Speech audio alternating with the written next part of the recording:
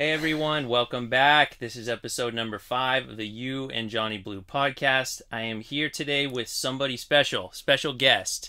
She's a licensed marriage and family therapist, and she is here to help us get a deeper understanding of attachment styles and how we can implement some of this information into our lives in a more productive and more efficient way, right? We talked a lot about theory last week, and general information is good and it's sometimes helpful, but until we really understand how to integrate that information appropriately into our lives, we can sometimes be stuck. So I want to introduce Miss Kylie Baker. Welcome. Thank you. Thanks for having me. Yes, thanks for being here. Somehow I convinced a respectable and professional woman into the back of my van. So I don't know how that happened, but hey, we're here. That's what's important, right? Yes. Okay. So we're going to start by just recapping some information, general information about attachment styles, in case you missed last week. And then we're going to transition into some more usable data, some ways that we can apply what we're learning to our own individual lives, and we will be using ourselves as examples. So if you could maybe just tell us in your own words, what is attachment theory or attachment styles? Oh, that's good. So attachment theory, well, I have to add the caveat real quick that as a licensed marriage and family therapist, we know a lot about a lot in the world of like relating.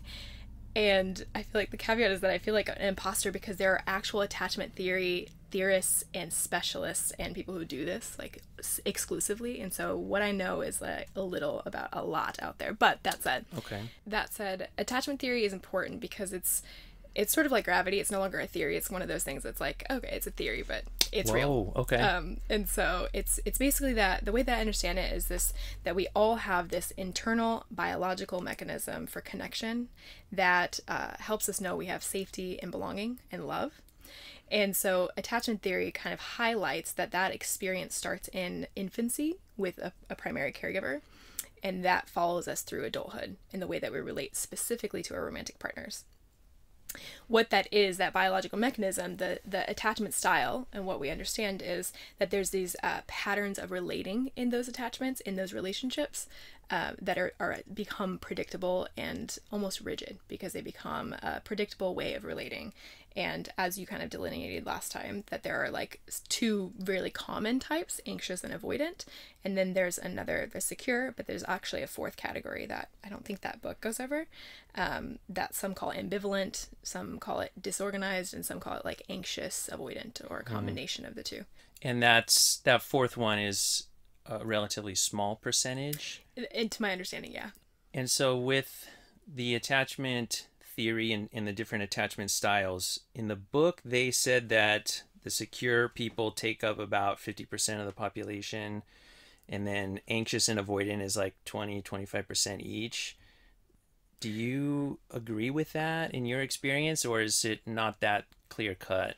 I don't think it's that clear cut because I do think that all styles are kind of on a continuum. I'm not sure if that book says like, you're either a secure person or you're not. That would be, if so, that would be way too black and white for what we're talking about, because the patterns of relating, even though they get a little bit ingrained by adulthood for romantic partnerships, the thing is that we are inherently personal, relational, and so another being can impact the way we relate. Right. And so that's, someone who has anxious tendencies might actually, like the book kind of says, slow down and able to kind of soothe when they are met with a secure attachment. Okay. So it's so hard to say that like this is the population, you're an anxious person, you're a secure person, you're this, because it's not static. It's so much on a continuum. Yeah. So it seems like there's hallmark traits, yes, for each type of yes, attachment style.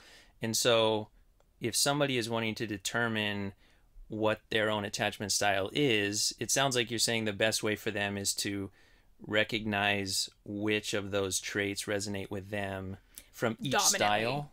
Okay, a shortcut for answering that. Okay, so some way to kind of look at what attachment styles are kind of measuring how comfortable am I with closeness, how comfortable am with depending on others and allowing others to depend on me, especially emotionally, And then the third category is how anxious am I in relationships?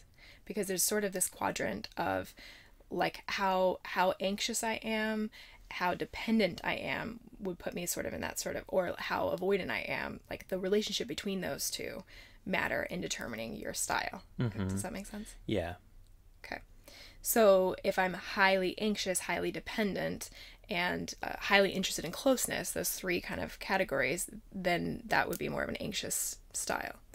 If I feel not comfortable with people depending on me, and I feel a little bit more avoidant then of closeness and avoidant of neediness, and low anxiety, that is more of the avoidant. Now, if I have the combination of the two, that's more of that fourth category. That's more of the anomaly. Okay. Of So it sounds like, and in the book it references the stereotypes of male and female, like the guy who's always wanting to kind of get out of the house, go out with the boys, get some space, like he doesn't want to feel smothered. He's kind of just trying to get away. Versus the stereotypical female is somebody who's wanting to talk, wanting to connect. You're not listening to me. I don't feel like you care about my emotions, and like these types of things, and how the male is stereotypically avoidant and the female is stereotypically anxious. And it does say that it has nothing to do with gender, but in our culture, these are sort of stereotypical patterns. Yes, because often men are socialized to not, to not feel their emotions, to not have needs, to be independent. That's often an expectation that men won't be vulnerable and won't show themselves, which would say attachment bonding is kind of based on that, based on having needs, based on having. Because that's seen as weakness, right? Right. In this culture. And so it's a little bit hard to determine what your attachment style is just based on what's happening, right? I mean, people can go out and hang out with their friends and it not be the result of being avoidant. Or how would you try to make a delineation between what's happening and then like an outward action versus what's happening emotionally beneath the surface? Right. Yeah. So that's the part where self-awareness is so key, because they could be doing the same behavior for so many different reasons, or a man could be doing that same behavior for different reasons. One could be, this isn't a pervasive pattern. I just go out with my friends once a week, or I go out because I have bonds elsewhere, and it's not a reaction to my partnership. It's just a response to life, to having other relationships in balance. Then there's the second option, which is a reaction to the partnership. Now, is the reaction based on their own internal avoidance of intimacy, and that person's safe and available and, there for them and responsive? Or is it a reaction to somebody who's demanding, somebody who needs more, who's blamey, who's critical, who's more of that anxious pursuer that shows up in a way that's like a little more unreasonable? Okay. So you can't really judge what your attachment style is based off of what you're doing necessarily, right? I mean, I know we're using the example of going to hang out with your friends, and pretty much everybody would agree that there's nothing wrong with that. When we talk about an avoidant attachment style, it's generally more trying to avoid closeness and intimacy. Yeah. Which often results in, one of the things it talks about in the book is how even conflict resolution can result in more closeness or intimacy. Right. And how sometimes people with an avoidant attachment style will very often avoid the conflict resolution piece because of what it will result in. Yes. And so in that sense, if somebody is consistently like getting up after an argument and saying like, I don't want to talk about this, or I'm done talking about this for now, like we can talk about it tomorrow, that's an action that may be indicative of their attachment style, but is there a chance that it might not in certain situations? That's a good question. In certain situations, because what we're looking at is the space between two individuals. It's almost it's a third thing that has its own system, its own set. Like it's what we call a dance. There is a dance between two people. And that's in couples therapy, the most common is emotionally focused therapy. That's the most evidence-based for couples, based in attachment therapy, but for couples work. And they kind of try to get you to focus on the problem and go against the problem, which is the cycle between the two of you, versus you're avoidant and you always leave fights and it's caused by you or it's caused by you. It's sort of like the dance between you is the problem. Mm. And so it's so hard to say, like, is that an attachment style, or is that a result of a partner needing to talk about it 5 seconds after it happens, and the other partner having a capacity that just needs to internally process a little bit more. Now, ideally, a secure partner would say, hey, I need a few to process this. I'm going to come back to you tomorrow at this time. Like, so there's a little bit more of like, our bond is fine. We're still connected. Now, in this time of processing, I don't necessarily need silence. I'm not trying to punish you. You know, there's so many strategies in there that, like, the behavior is I need to withdraw from the conflict, but I just need space to deal with it and internally cope, probably because it's so activating, in order to come back to you and bond with you, but not because I'm trying to ultimately detach from you. Yes. That's really interesting that you mentioned that, because a lot has to do with the dance between two people and what their arrangement is. Yes. Right? And so it's hard to, like, look from the outside and say, this is the way that everybody should deal with conflict. You should always talk about it. You should never go to bed angry. Right? Yeah. That's sort of like a common saying, like, don't go to bed angry, but there's times when that might be helpful, right? Yeah. Or if somebody needs a lot of time in their, like, an internal processor, they need to, like, write it out or something. For that couple, taking time and, like, waiting before they come together is actually what's best for them. Yeah, the first tool I usually introduce to couples when I work with couples is timeouts.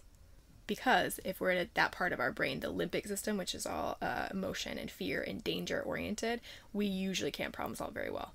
So if, you know, unfortunately, something goes down between us, it can light up so much historical stuff that's happened for me, especially when it comes to bonding.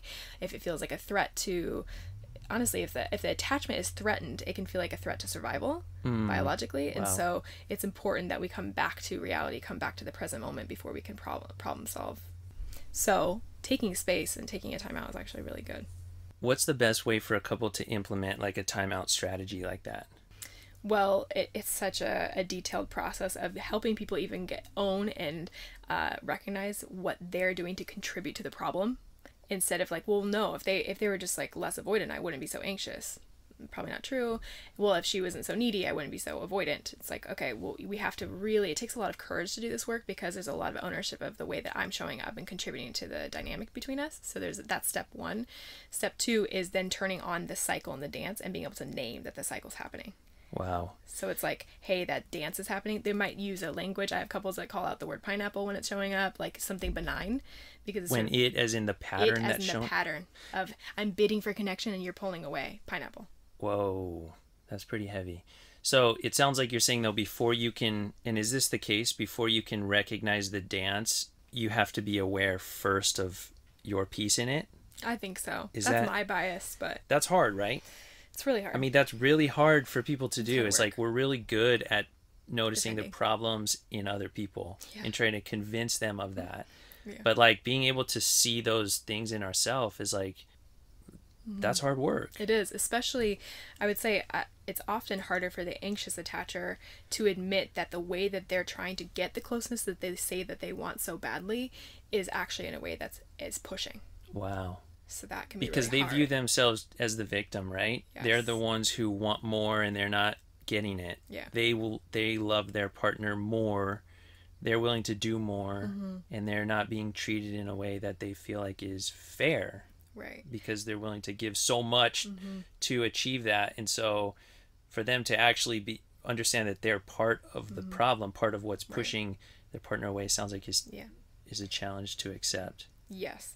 And for the avoidant person to admit that they have needs is also a challenge. To say, like, oh, I do have emotional needs, attachment needs. I have a need to be bonded. And to even acknowledge that is really hard. So that's why a lot of this work takes a lot of compassion and a lot of... Wow. Yeah, and that's really cool. I've heard you say compassion a couple of times, so I want to circle back to that. But what we talked about earlier is how in the book Attached, it kind of demonizes the avoidant attachment style. And it makes, like we were just talking about, the anxious attachment style out to be more of the victim. And you touched on something that I think is interesting about how the anxious attacher can feed into the avoidance of their partner, and how sometimes they're a big part of the problem too. Do you agree with that? Yeah, and I would say again both sides. Both sides are, it's 50-50 almost. Depending. But basically, the narrative of anxious just wants connection and avoidant just doesn't. And if the avoidant could just be more secure, then the anxious would be okay. Versus let's look at both ways that their needs aren't getting met. And so, and the way that they're contributing to the cycle, which is ultimately they're not connecting. They're not having a bond that they want. So the way that an anxious person might start to pursue and try to get their needs met is one, over reliance on the partner to meet their emotional needs, or to soothe them, or to make them feel okay when they're not okay, or to be available for things that are really about historical traumas or historical things that, a partner can help support someone as they support themselves, but aren't ultimately responsible for or the cause of. And so there's that. There's blaming, there's criticizing, there's, once I've pursued you long enough and you've pulled away long enough, then I get angry. And a lot of those strategies or those ways of being kind of show up. So right. So, and this is going to be probably a complicated question, and there's probably a complicated answer, but how are people supposed to know how many needs they are reasonable? Like you just kind of mentioned that the anxious person is asking their partner to meet needs that are based off of like stuff with their parents or insecurities based off past relationships, and sometimes that's not fair, right? And you're asking like we can kind of all agree that's a little too much. You're probably asking for too much. Yes. But at the same time, if their partner is avoidant, then it exacerbates that. They're already telling their partner you're asking for too much, even when it's not too much. Yes. And totally. So it's like, how are we supposed to know? That's a great question.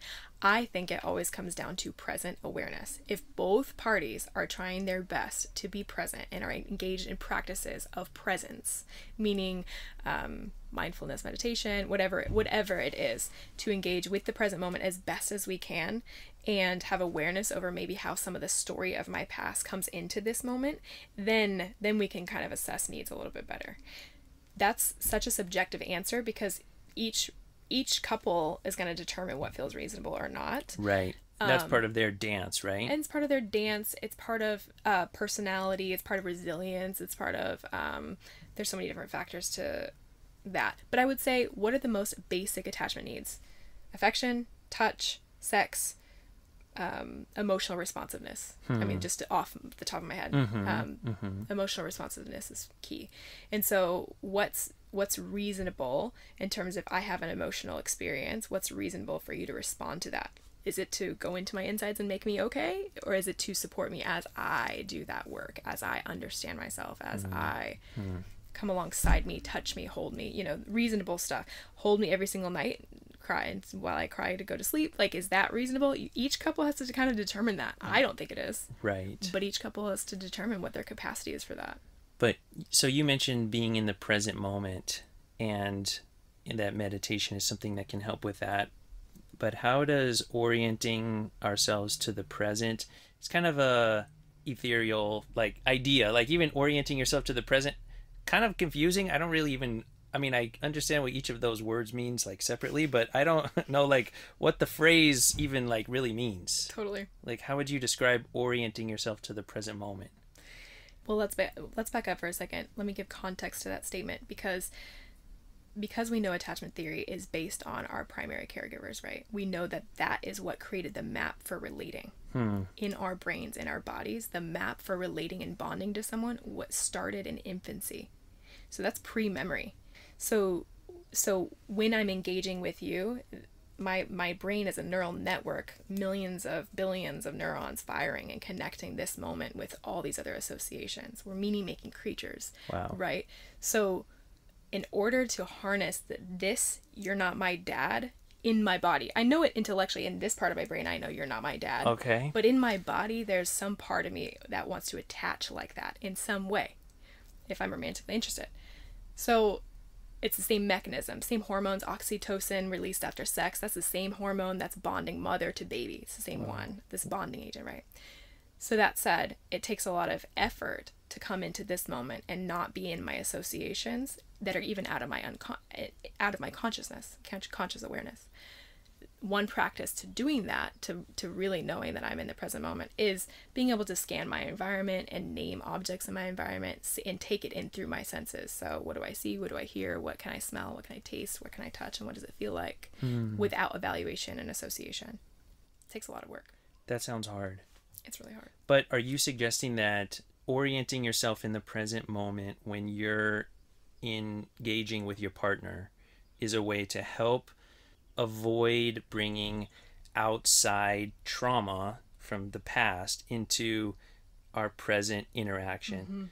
So you can figure out, like, am I really mad at you because of what you just said, or am I mad at you because of it, or it triggered something that's happened to me in the past? 100%. Is my anxiety that you're going out with your friends about the fact that I've been abandoned emotionally by a parent, or is it about the fact that you avoid me, we are in the middle of a conversation that's intimate and you leave? Or, it's like, let me rephrase that. So using the example of you, if you need space to internally process after a fight, the degree of anxiety I feel about that, I have to know, is that about you needing space and about this moment, or is it about ways in which someone else has pulled away or withdrawn or punished me with space that's not about you at all? So it's sort of wanting to know, is my anxiety about this, or is it about something else? And the way to do that is being oriented into the present. Is to pause that, yes. And so you said that ways you can do that is by engaging your senses. Yes. So by looking around or literally feeling looking things. Around or feeling what you're feeling. But do we do that when we're in an argument? Or like, sort of, how do I integrate looking, in the middle of this situation when I'm feeling anxious? Well, I think it would be important to say, like, during our take a break, hey, we're fighting, let's take a break, in that space, to not be thinking of all the ways my partner's wrong and I'm right, blah, blah, blah, like, more in the thinking center. That would be the opportunity to come down to, like, okay, where am I right now? Who am I? Is this person actually a threat? Whoa. Come back to the reality of this moment. And one way to bypass the mind is to get into physically knowing through my senses and feeling into that. Because that is kind of important, right? To bypass our minds. In these situations, it doesn't seem like our minds help us out very much. No, the stories we tell can exacerbate the problem and exacerbate both the strategies of pursuing and withdrawing. Because we sort of assume that in an argument, the thoughts that I'm having are me, right? And it's what I really believe. But like, sometimes we just have random thoughts coming into our minds that are based off our past experiences. And this is what we talked about in previous episodes. But the way this relates to these types of situations is sometimes I'm thinking thoughts, or I'm telling myself a story during an argument that's not actually what's happening. Yes. But that's causing me to act or say certain things. And so it sounds like you're saying, by one way to shut that off is to just, in a way, like, meditate, right? Which is sort of just being aware of what's happening around you. Aside from orienting ourselves into the present moment by being aware of our senses, what other ways can we be aware of what's happening internally, like in relating to our attachment styles? Well, one of my favorite quotes is by Viktor Frankl, and he says, between the stimulus and the response, there's a space. And in that space, there's power and freedom. So even if we're not changing our behavior in the beginning, allowing that space to increase is a gift. So step one is recognizing I'm in that avoidance strategy. I'm in that anxious strategy. So hang on, what you're about to describe is a way we can increase that space, like he's saying? Increase that space and help break down these patterns. Okay. Yeah. Okay. So step one is... Step one, well, actually, there's an acronym I really like that could help break this down further, by this woman named Tara Brach. She's a meditation teacher and psychologist. Love her. And she has this acronym called RAIN, RAIN, that helps with that self-compassion, slowing down, the strategies that we use in relationships that unfortunately create distance, which is the opposite of what we want. So it's called RAIN, and R is recognize.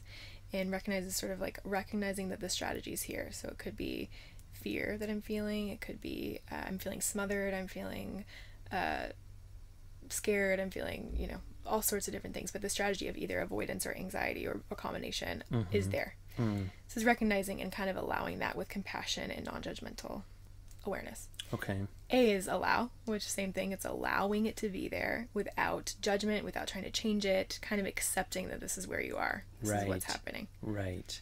And, you know, with a lot of the self-compassion literature, really good book, Self-Compassion by Chris and Neff, the literature shows that with self-compassion is actually what creates an impetus for change a lot more often than shame or any other ways that we, like, if we're like, we've got to nip that behavior, this is so stupid that I still feel anxious, this is like the stories we tell ourselves about the strategies that would actually get in the way of change. Wow. So self-compassion is super important. That's the opposite of the way we typically think about convincing someone to change, right? Is we like have to convince them that they have a problem. Yeah.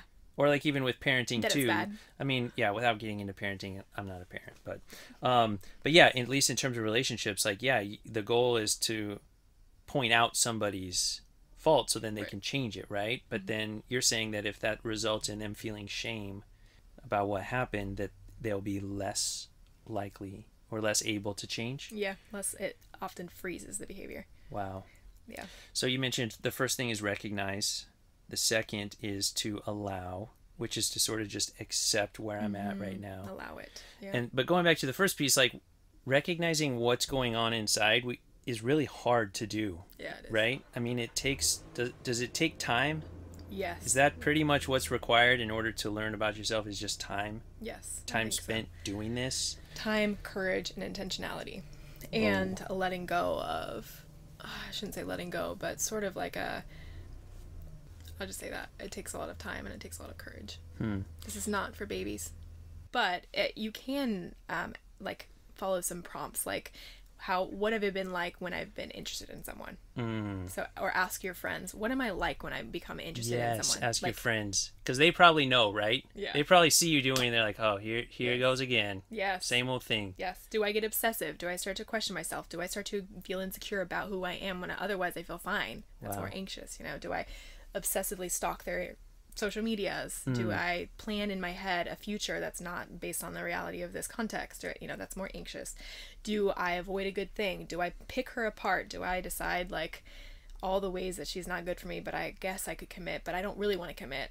Do I make excuses for why commitment is never going to be a good thing for me? You know, that's all more avoidant. And so all of the behaviors you just mentioned are the result of our attachment systems trying to connect, but in a way that's insecure or unhealthy. Is that right? Yeah, it's sort of, that's what gets activated when we're interested in bonding with a so we partner. Want to bond, and instead of maybe doing it in an appropriate, secure way, we go in these roundabout ways to try to get at what we want.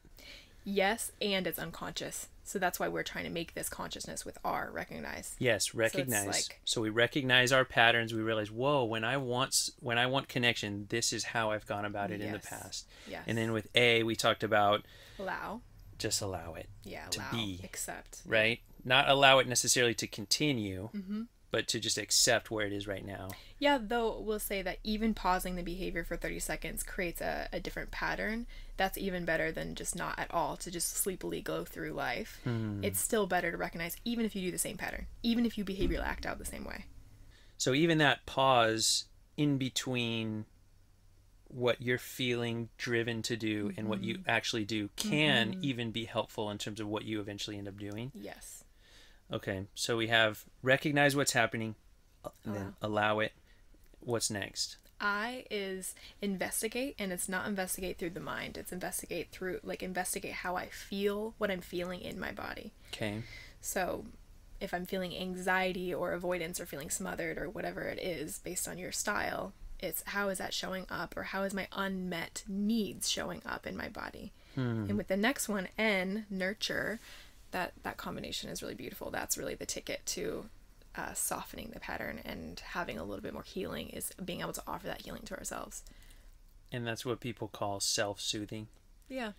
So when I is for investigate, I'm investigating where I'm feeling the where feeling. And how I'm feeling that feeling. So I'm feeling it like in my chest. I feel a tightness in my chest. I feel a shakiness in my hands. I feel like my stomach drop when I think about that person not caring about me. Yes. You know, Okay. and then recognizing that, allowing that, feeling that, and then it's like, okay, what does that sort of tension in my stomach need?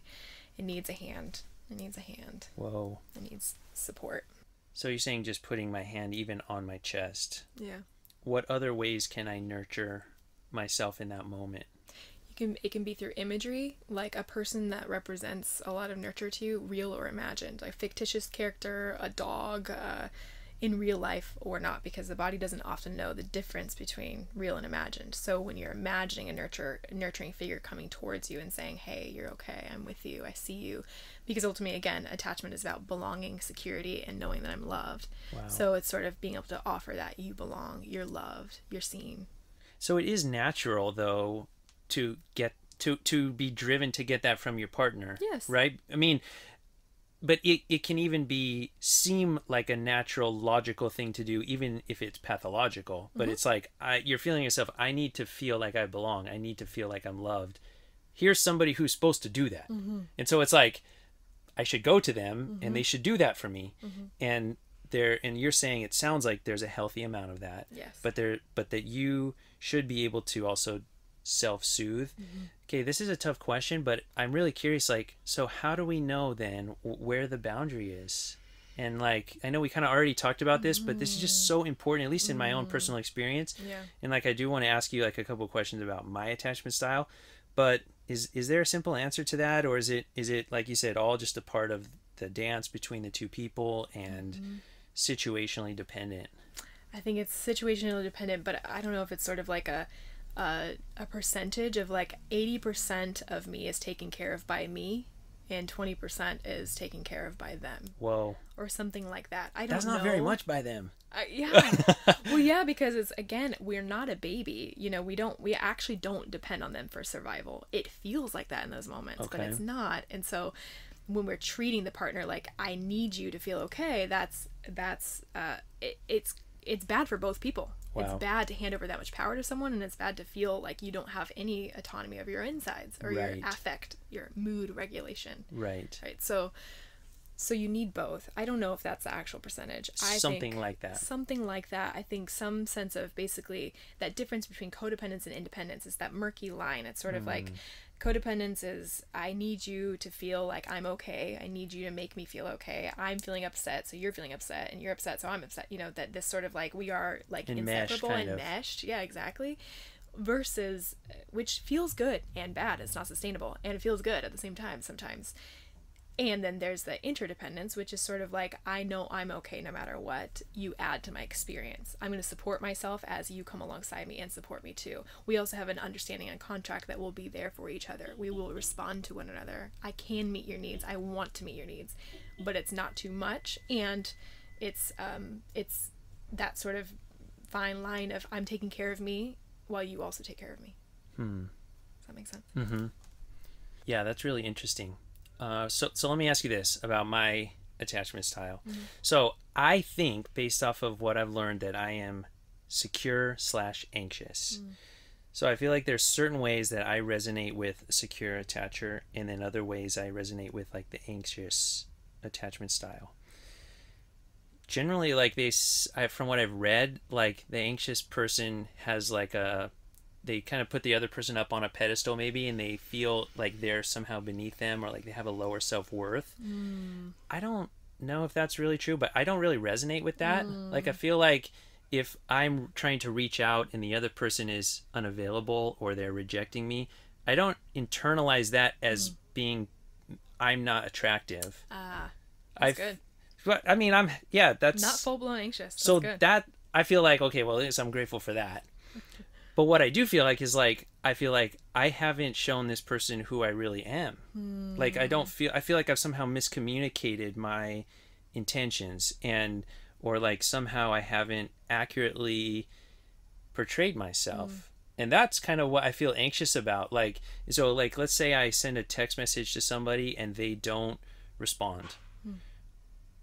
I will start to feel anxious, thinking like, I wonder if I said something in a way that maybe I was joking and maybe it didn't go across text very well.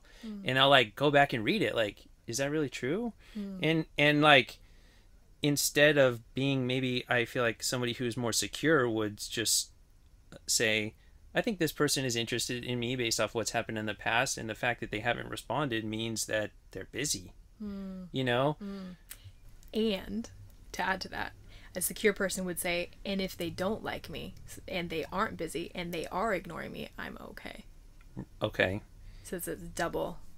So is it the fact that and I know that we talked about you can't relate behavior directly to attachment style, but me like going back to look at my phone and like sort of internalizing it that somehow I may have done something that's resulting in their behavior or their lack of behavior, is that part of my attachment style? It might be the kind of internalizing responsibility. That might be more of that anxious style. So if I am then feeling anxious about this person or their lack of interest in me, like what would be a way that I could soothe myself like in that moment? In that moment, I might go to orientation, and then I might go to RAIN. Okay. What we just did. So it's like, and or fact checking, like you said. So it might actually be not true. So it might be checking the evidence. Does this person like me? Again, that's kind of a band-aid in terms of healing the attachment wound, because it's like, this person does like me. See? Okay, I'm okay now. Right. Versus, right. Even if this person doesn't like me, how do I then self-soothe and be okay? Even if they don't like me, even if this person who has my interest doesn't like me. Okay. That would be more the thing of what we talked about. RAIN. Oh, wow. I'm really afraid. What is that? What am I afraid of? I'm afraid that my needs won't get met. That this person I really like represents, someone that could meet my needs. And if they can't do it, I feel afraid that I won't get met. I won't get seen. I won't have belonging. I won't feel loved. That's recognizing. Recognize. Yeah. Allow. Yep. Okay. I already knew that was there. I already know that I kind of struggle with anxiety. Yep. Of course. That's there. And then investigate, how do I feel that? Do I feel like tingly? Do I feel like whatever, nausea? Okay. And then how do I nurture that with either simple self-soothing touch, or maybe I call a friend, maybe I do the imagination exercise around someone that's nurturing, offer me that support, and that sort of mantra of, you are okay, you do have love, you are wanted.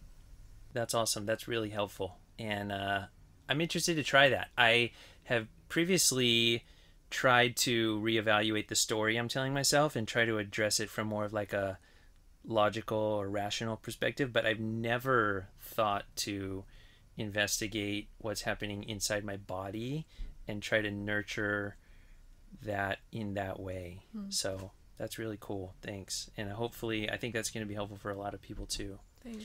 Good. Before we wrap up, is there anything else that you want to share? I think I just want to reiterate the point that this work takes a lot of courage and self-compassion, and to go slowly and to be gentle with yourself as you're kind of discovering what your attachment style is, and learning how to respond to it in the moment. It takes a lot of courage, a lot of patience with yourself, and you'll start to notice things that you do as a response to this thing is by and large unconscious. So I think it's just really important to be tender and almost conceptualize yourself like a little kid that really wants attention in those moments could be helpful, or a little kid that's feeling smothered and feeling like the world is too intense and too much, and just sort of offering a different narrative about that even, and then responding to yourself in the moment in real time with tenderness and care, because it's painful to know that like we ultimately all really have that drive for connection and do things that sabotage that. So right, it's like, and gentle. Shame can result in that too, right? Yes, right. And I think it's really cool. You have mentioned that this just takes a lot of time, and that can be discouraging, or it could be overwhelming. But the thing that's really cool and that's been encouraging to me is that you've said how even just adding a little space, like just creating space in the process, in the midst of it, to just say, I know I'm still gonna maybe even do what I've always done, but to just even first recognize it, and then to create space for allowing it to just be the way it is for right now, that even doing that can already affect like a positive change. And that's something that we could start doing right away, right? Absolutely. And naming it with your partner right away. Like, oh my gosh, I just realized I tend to do this thing out of fear. Or I tend to push you away because I feel blank. And being able to even name that creates intimacy. So even to be able to name, I do this thing, I probably will do more of it as I'm trying to figure this out and as it takes time to heal. And I know that it's happening, and I know it's not all about you, like I think it is in those fights. Right. You know, so. Whoa, that's really important. So to everybody out there, I want to encourage us to do this. I know it's hard, but I think it's so awesome that Kylie, you came on today to help us get a better understanding of these things.